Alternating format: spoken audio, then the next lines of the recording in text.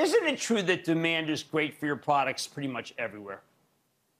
You know, Jim, the ag cycle that we're currently experiencing is really strong. And, you mentioned our construction business. The infrastructure bill here in the United States really helped that segment. And we're seeing really demand from our dealers. I spent a lot of time talking to our dealers and our end user customers, and demand continues to be really strong. I know it won't last forever, but, we're still seeing very strong demand on a global basis right now.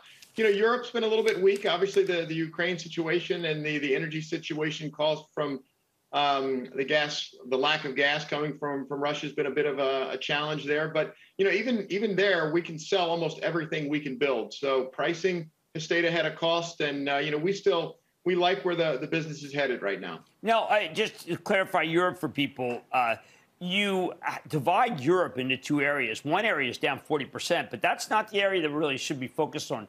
It's the Western European portion that is incredibly strong, correct?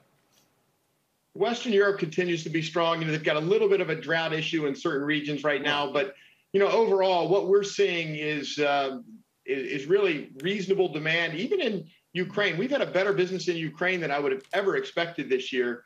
Continuing to try to support those farmers where we can, but really, Western Europe does continue to be a reasonably strong, not as strong as the North American or South American markets, but it's been reasonably strong for us. Well, let's go with Ukraine. First of all, a lot of people felt when the war started, Ukraine was shut down. That's clearly not the case. But second, can they pay you for this equipment? This equipment's not inexpensive.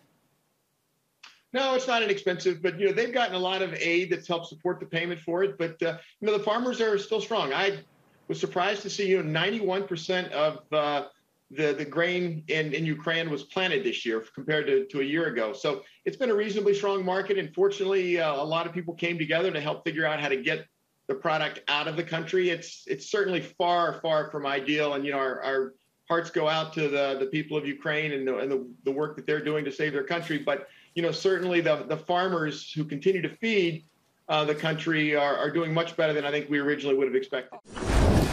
Don't miss a second of Mad Money. Follow @JimCramer on Twitter. Have a question? Tweet Cramer. #MadTweets. Send Jim an email to madmoney@cnbc.com or give us a call at 1-800-743-CNBC. Miss something? Head to madmoney.cnbc.com.